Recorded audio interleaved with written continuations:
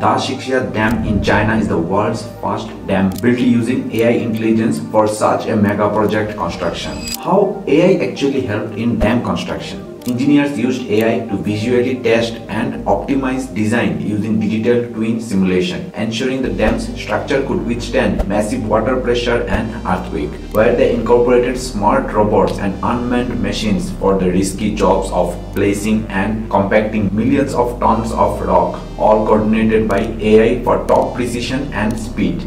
They have installed thousands of sensors inside the dam, constantly feeding real-time data to AI system. So any tiny shift or weaknesses are spotted and fixed before they become problem. The result was not another government project which delayed by 6 months or a year. The Dashixia Dam was finished 8 months ahead of schedule, stands taller than any other of its kind, and sets a new standard for safe, efficient and intelligent infrastructure. It's a blueprint for the future of building where AI and human skills combine to make the impossible possible. Do you think AI will take human jobs or it will enable human to be more efficient?